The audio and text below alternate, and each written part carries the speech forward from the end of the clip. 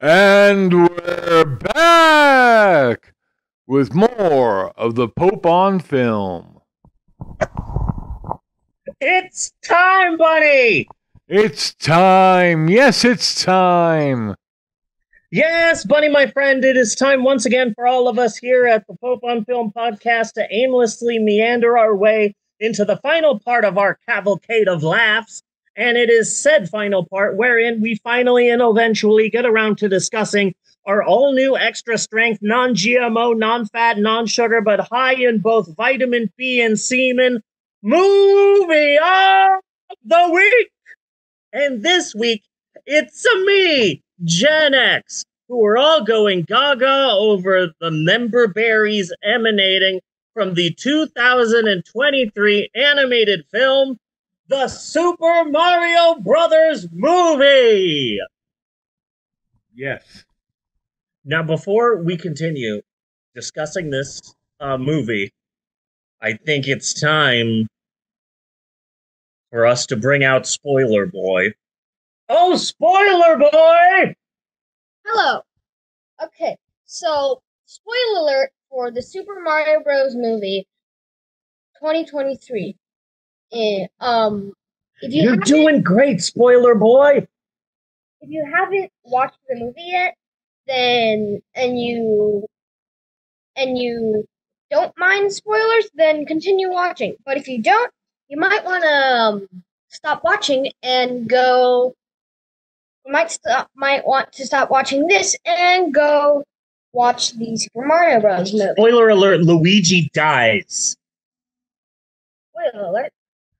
I can't say if that's true. Spoiler alert, at the end of the Super Mario Brothers movie, Luigi dies of cancer. I'm still laughing over the concept of people having to stop watching us. Yeah, stop watching us.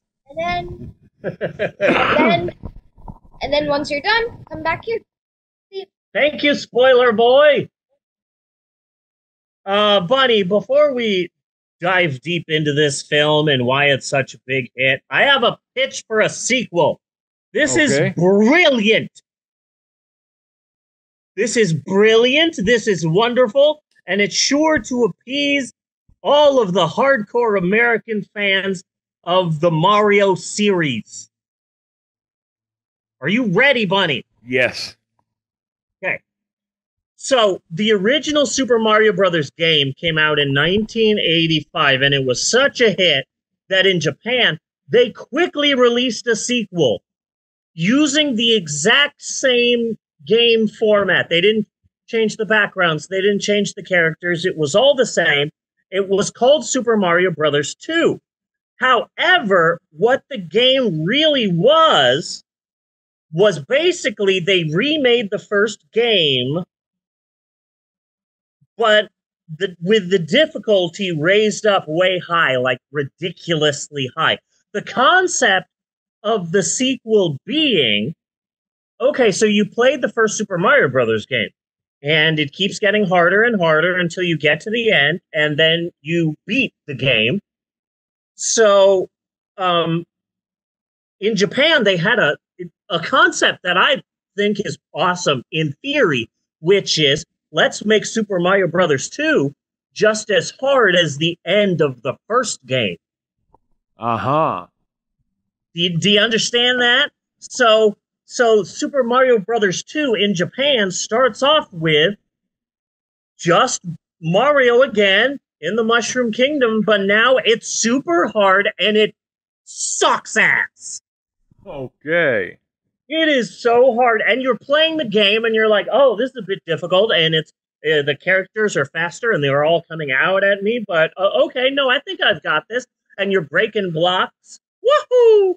And you see a mushroom, and it's green, and you eat it, and you immediately die because in the sequel, some of the power-ups kill you. Okay.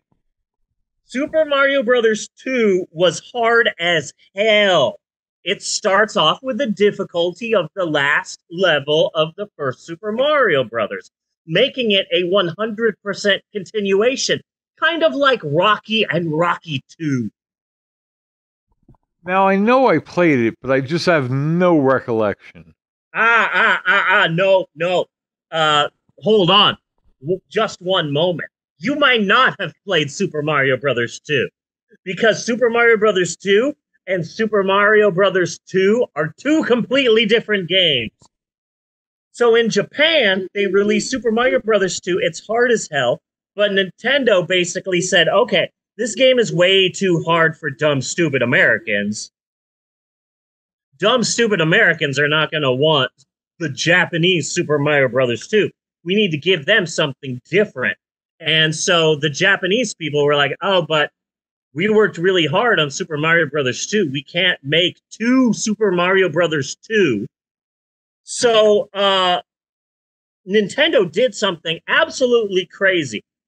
One of those things where it's like, that's insane. But it's so crazy that it just might work.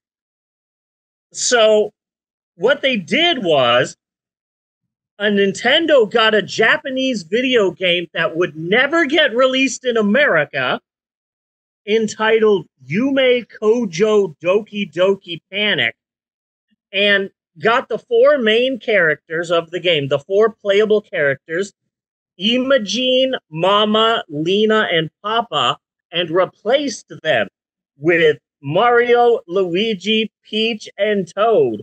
And so they released in Japan an actual sequel to Super Mario Brothers called Super Mario Brothers 2. But in America, they took the Japanese game Yume Kojo Doki Doki Panic and retrofitted it as Super Mario Brothers 2. So Japan got the actual sequel. We got some other fucking game that they just decided to call a Mario game and release to America. It is weird as hell. I'm just finding myself not having any memory of Mario Brothers 2, although I know I played it. Mario Brothers 2, you're pulling radishes from the ground and throwing it at small red guys wearing Jason hockey masks. There are magic carpets. Okay. It is bizarre. The first bad guy that you run into in Super Mario Brothers 2 is a trans character. And I'm hoping if they make a sequel, the trans character comes out. Okay, so that is the story of Super Mario Brothers 2, the game. There's two different Super Mario Brothers 2. There's one that is really hard, and then there's one... So would that be Super Mario 2 squared? No, eventually they released Super Mario Brothers 2 in America in a package game as Super Mario Brothers The Lost Levels. So that's what that Super Mario Brothers 2 in Japan, in America, is called Super Mario Brothers The Lost Levels. Super Mario Brothers 2 is a fun game, and it's really nice, and it's easy to play. And in reality, it has nothing to do with Mario. Yeah, there's Super Mario Brothers 2, Japan, Super Mario Brothers 2 America, and then Super Mario Brothers The Lost Levels, which is the American release of Super Mario Brothers 2 Japan. It's crazy. So anyway, Bunny, this week's movie is Super Mario Brothers. It has made over $1 billion in about a month, and so of course they're going to be working on a sequel. Here is my perfect 100% perfect pitch for the Super Mario Brothers movie 2. Funny. Do you remember when we did the Lupin movie? Yes. The 1979 anime film, The Castle of Cagliostro, starring Lupin III? Yes. Release that in America as Super Mario Brothers 2, the movie. Nice. Okay, so it's going to be a little bit different. Mario really wants to fuck every woman he sees and has a gun and is constantly smoking now. And he's got a lot taller and thinner. Taller and thinner, yeah. He's been taking Weight Watchers. And then Mario's brother Luigi, he's a smoker now, and you never see his face because he's always wearing a hat. Yeah. But he is incredible at a gun. He can shoot anything. He is the world's greatest trick shot. That is, of course, what Luigi is known for. Now, Toad is now a samurai with a sword that can cut through anything. And then, here's the only controversial part of the Super Mario Brothers movie, too. Peach shows titties and uses sex to get what she wants. Yes. That will be a bit controversial, but, hey, Hollywood, you know there's a writer's strike? I already have Super Mario Brothers 2 lined up for you. Oh, and Zenigata's Diddy Kong. Boom! There's your sequel for the Super Mario Brothers movie. Boom! This is you just what's up, Tiger Lily? Yes. Boom! There's Super Mario Brothers. I'm on board for this. I think that's a legitimately hilarious idea. So, okay, the Super Mario Brothers movie. It has quickly become the highest-grossing animated film of all time, beating the former record holder, Fritz the Cat. Now, Bonnie, you expressed a desire to watch this film because it's making so much money. You wanted to know what's the big deal. So, Bunford Williamsburg, you have the floor. What did you think? It was entertaining. It was no big deal, though. It's entertaining. I enjoyed it. Probably won't watch it again, but if I do, I won't mind again. But the biggest problem was how Stormy Daniels fucked this movie up for me. How she completely fucked this movie up for me. Because, look, there he is. He's even on the poster. Yeah. Stormy Daniels said, Toad is what Trump's penis looks like. Yeah. So for me, it wound up being Trump's penis, the movie. Maxwell, will you do me a favor and leave the room for a moment? Okay. Thank you, and I love you. Okay. The best thing about the E. Jean Carroll court case that people aren't talking about is the fact that he was charged with sexual battery, sexual assault. He wasn't charged with rape. The reason being, E. Jean Carroll had something inserted into her, and she wasn't sure if it was a finger or Mr. Trump's penis. Yes. So basically, E. Jean Carroll couldn't tell the difference between, just look at your pinky finger. Okay, that's Trump. Yes. And she wasn't sure, like, it was either a baby carrot or the president's penis. I have been doing my part to try to pass that quote around. It's shocking. Almost as shocking as Bo Jackson smelling a porcupine's asshole. Yes. Which is a news bit. It was in the USA Today. I could not tell if he penetrated me or not. Yeah. Okay, there's your president. Donald Trump, the opposite of Pete Davidson. Yes. The anti-Pete. There's big dick energy, and then there's small Trump energy. Yes. STE. Now I'm going to be starting that. But I was a child of... There was a village of them. Yeah. So I am a child of the 80s. I'm Gen X. I grew up with Super Mario Brothers. I grew up with Nintendo. I remember seeing the Nintendo Entertainment System for the first time. I was at Smitty's. Smitty's was a chain in Arizona where it was a massive, massive supermarket. And also it sold furniture. And also it sold clothes. And also it was a post office. And also it was a bank.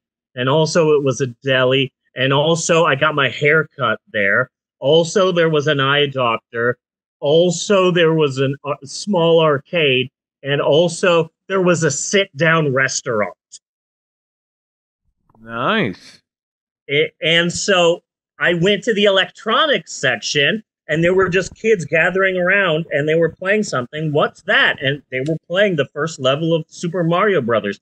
It is ingrained into my brain. So I grew up with this. And so this movie is basically tailor-made for me because I grew up with it and I want to go see it myself. But now I have all of these kids and I'm paying for them to also go see it. And so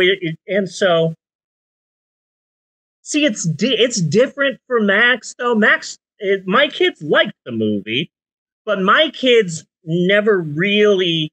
I grew up with my Mario being Bob Hoskins and Captain Lou. Yeah. That's weird. That is weird. And Chris Pratt now. Now you have to And now add Chris Pratt. And now So Chris again, Pratt. God damn it. Captain Lou Albano, Bob Hoskins, and Chris Pratt squeezed together under pressure. Give Matt Damon. Yeah. Isn't that weird? So, I hated the Super Mario Brothers Super Show, though. Yeah. Absolutely hated that. Because when I heard that they were making a Super Mario show, I thought, oh, maybe there'll be secrets and Easter eggs and things hidden, and maybe it'll tell you how to play the game better, and maybe it'll show all the bosses, and then I go see it, and it's like the Three Stooges. But it's two fat Italians. And it's like, oh, okay. This is not what I had hoped for. But real talk, I like this movie. It hit all the right buttons for me. There were so many little Easter eggs and references that I absolutely marked out for. Like the pizza parlor that they're hanging out at is the Punch-Out Pizza Parlor. Yeah. And you can see there's Bald Bull. There's I didn't see Mike Tyson there, but that's a different story. And then when Mario goes to his room and he's playing video games, first of all, Mario's playing a Nintendo Entertainment System. That's weird. Yeah. That's like seeing Jesus read the Bible. Yeah. It's like, ha! Yeah, I remember that. I was like, hey, this is going to be a supper. It might be our last. Yeah, I totally did that. But he's playing the game Kid Icarus.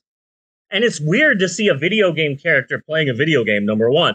Number two, that game was hard as fuck. That was a really hard game. It sucked. But in his room, he has a pro wrestling poster. And it's my two favorite characters from the original Nintendo game Pro Wrestling. It's Starman versus the Amazon. And I squealed like a little baby in the theater at the fact that Starman from Pro Wrestling was on the screen. I was like, ah! And there's little Easter eggs when they're watching the news. Anytime that the news is on, there's all these, like, what do they call them? Krylons. There's bits of news that scroll on the bottom. Yeah. And yeah, sure. And all of those are little tiny Easter eggs. Like there's one about ice climbers, and there's another one about my favorite bit was they said there are reports in New York of crabs in the sewer system. And that's a reference to the original Mario Brothers game, where the crabs are coming out and you got to hit them, crabs and turtles, and you got to hit them.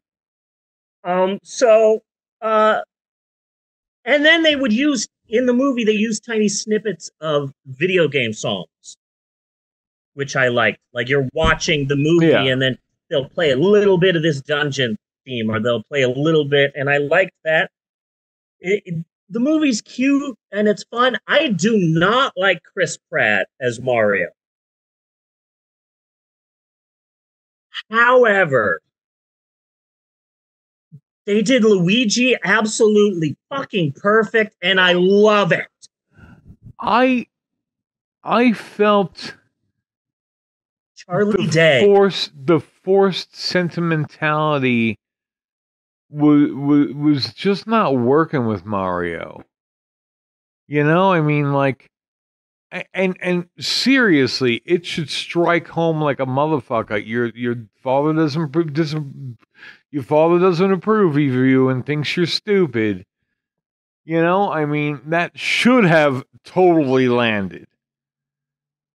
Yeah. But it just like felt flat, and I just didn't care much. Yeah, I didn't care much for Mario, but you know, I'm not just saying this because I'm the second born child, but I'm just saying I think Luigi was a bit more lovable, a bit funnier, a bit more fleshed out as a character.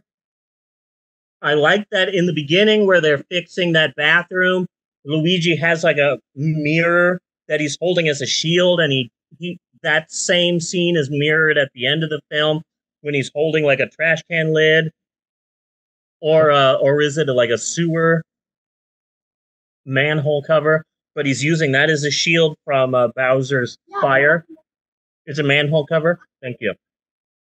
But I think Luigi is just a better character overall, and I've heard a lot of people say that they're hoping for a Luigi's Mansion movie. But we are two grown-ups, last I checked, and we thought that this was an alright movie, a fun, cute kids movie, but how we feel about the movie is just the half of it. Oh, kids! I've got two little ones, a 6-year-old and an 11-year-old. They will now be taking over the podcast while I have a bit of an edible. Okay. So, spoiler boy, this is your new position in the podcast. You're spoiler boy. The other one is coming soon. Okay, you sit down, Matt. You sit down. And talk about the movie. Talk about what you liked about it, what you didn't like about it. Go for it. Hi. Hi. Okay. I loved it. Yeah. Like kids nowadays who haven't played the old games, like I have, and Maylin has, they wouldn't get most of the references. Like when Mario's saving Donkey Kong, they get eaten by this eel. I immediately knew that it's the eel from Jolly Roger Bay from Super Mario 64. Okay. Just cool. So many little references in such big scenes, and it's amazing. What did you think about the Super Mario Brothers movie? You need to speak a little bit louder. It was good? What did you like about it? Did you like how at the end God hears Margaret's prayers and finally gives her her period? I think that's the wrong movie. Oh, that's the wrong movie. Okay. Yeah. Even though this new movie wasn't made by Sam Raimi, do you think that it stayed true to the Evil Dead franchise, even though there's no Hail to the King baby in it. Oh, that's also the wrong movie? Okay, sorry. No, you can. Yeah, no, you can talk about it. How do you think about the little references throughout the movie? They were kind of bad. They were kind of bad. What was bad about them? But one of the characters that I really liked were that little star that really wanted to die. Oh, yes, the star that wanted to die. That's one of the stars from Super Mario Galaxy, which is setting up Aluma, yeah, which sets up a bunch of other. Yeah, I love that star. Yeah, but the only way out is the sweet release of death. What other movies do you think that they could do after this? I don't know. I think Bowser unshrinks and he gets King Boo and traps Mario in a painting, and then Luigi has to save him, teaming up with Egad, which should be voiced by Danny DeVito. Okay. I like where you're going here. And get the vacuum thing, and save Mario and shrink Bowser once again, and maybe flush him down a toilet. I don't know about the end. They should make a movie about Luigi's Mansion. A Ouija's Mansion? Which is, so me and you agree on the sequel. Nice. So that was good, kids. Thank you. Why don't you guys move and I can. Before I move. Well, you can stay sitting here for right now. Before I get up, I have to say, Toad has improved from to come on, Mario. Yeah, I was worried about Toad being a character in the movie because everybody does a Toad impression, and it's the most annoying thing in the world. That's how Toad sounds.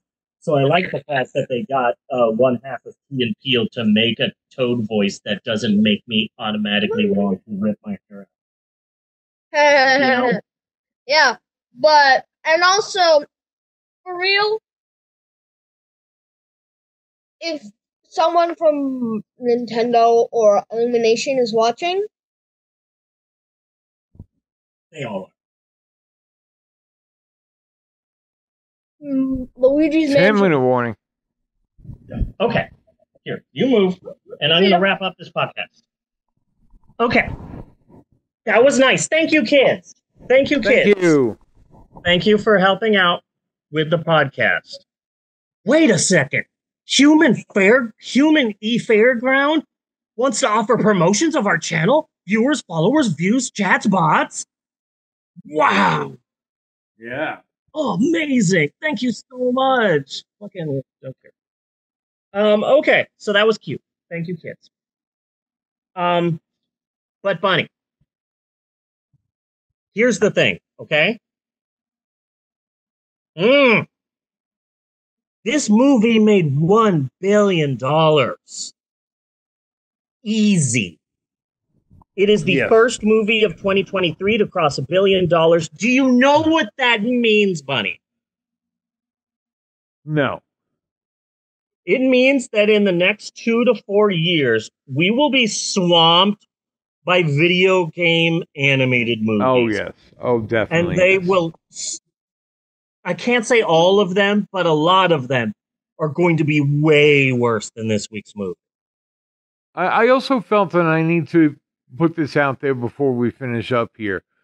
Bowser was way too dark as a character overall. Yeah. Yeah. I thought that they did a really He- good job he- of Bowser being mean and vicious, but also just has a tiny little schoolboy crush.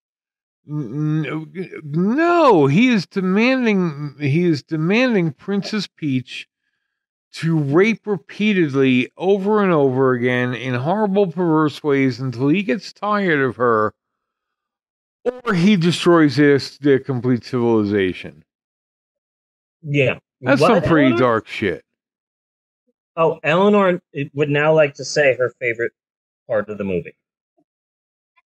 When they swing Bowser and then put him in a little jar. Ah, yes, that was a good part of the movie. That was a good part of the movie. Yeah. But every movie studio right now is, without a doubt, trying to gain rights to video games to make into movies. If you pay attention, if you close your eyes and just open your heart, you can see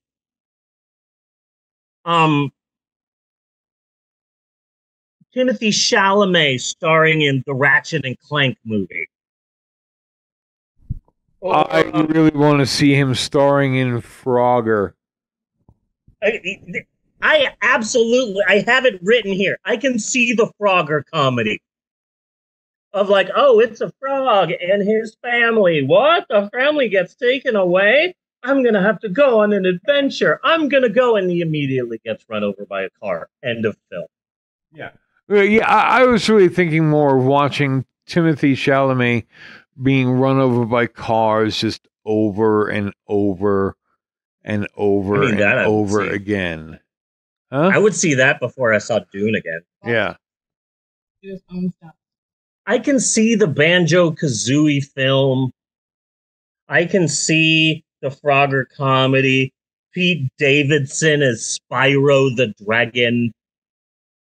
I can legitimately see the Pac-Man movie starring Wanda Sykes as one of the ghosts.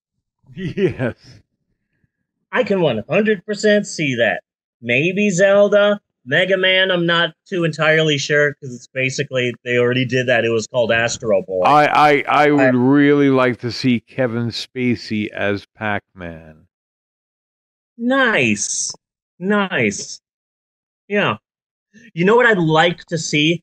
I'd like to see Lars Comeback von movie. Trier's.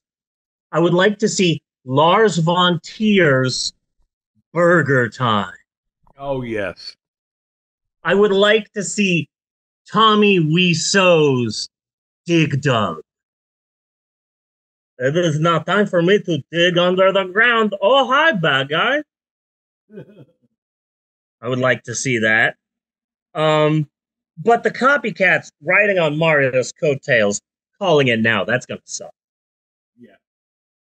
That is going to suck. But Hollywood, call me. I already have Super Mario Brothers 2 done. In the can. Ready for you. Dark days ahead of us. Yeah. Thank you, Mario. Thank you, Mario. I hated another thing to put on my tragedy list. I hated some of the song choices. Yeah. In the movie. It's obvious they're like, hey, we're a kids film, so we need some popular songs. And then like, okay, let's just reach into the hat. Beastie Boys Sabotage. Whatever. It was just really like non sequitur. But it upsets me that the Super Mario Brothers movie features a scene with Beastie Boys' No Sleep Till Brooklyn, and they use that during the big fight near the end of Guardians of the Galaxy Volume 3. Yes. Yeah, I was thinking that. I was like, wow. What are the odds? I'm worried that I'm going to go see another movie. I'm going to go see Are You There, God? It's Me, Margaret, in theaters. And she's going to be there like, in the name of the Father, and the Son, and the Holy Spirit. Amen. Are you there, God? It's me, Margaret. Do you know what borough I live in, God? No sleep till. That's what I figure is going to happen. Every movie needs to have that. Every movie needs to have one Beastie Boys song, but then in the preview, use one David Bowie song. Yeah. That's just the law. So that's it for this week's movie. It's cute. It's fine. I grew up with Nintendo, so I love it. My kids loved it. That's what's important. Next week! Yo, Bunny, are you ready? Are you ready for next episode? Yo, Bunny, are you ready? Does it start? Yo! You bet it starts. Next week, our next episode is the beginning of summer! And every summer we do themed summers. We've done the summer of Saw, the summer of Star Wars, where we watched all of the cinematically released Star Wars movies, except for the Clone Wars animated film, because it doesn't count. The summer of Fred Willard, the summer of Bottoming. This year, we're doing the summer of Yo. We are watching the entire Rocky series, and we are counting how many Yos are in them. Yes.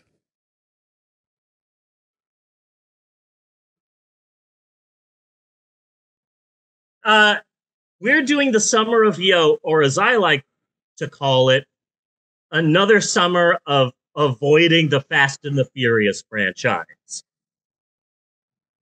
Yes. Hooray! I should really figure out how to redo the announcements so that we can keep a running total of the Yos. Ooh, yeah. Okay.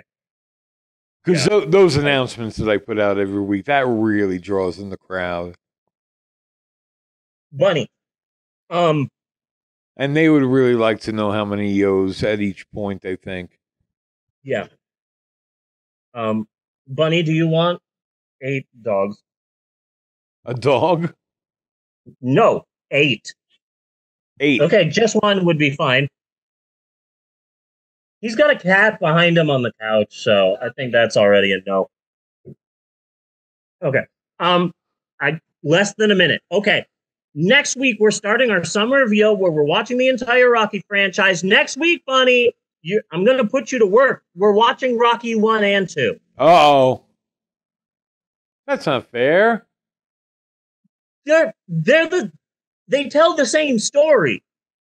Yeah. Because 2 starts right where 1 leaves off. So we're watching Rocky 1 and 2, and then the next 3 and 4 are such masterpieces that they both need their own episodes. Okay. Period. So, Rocky 1 and 2 next week. But that's our next episode. Now that I'm looking back at this one. Chris Pratt. Cutout Buddies. Smelling a porcupine's asshole. I gotta say, I think this has been a great episode.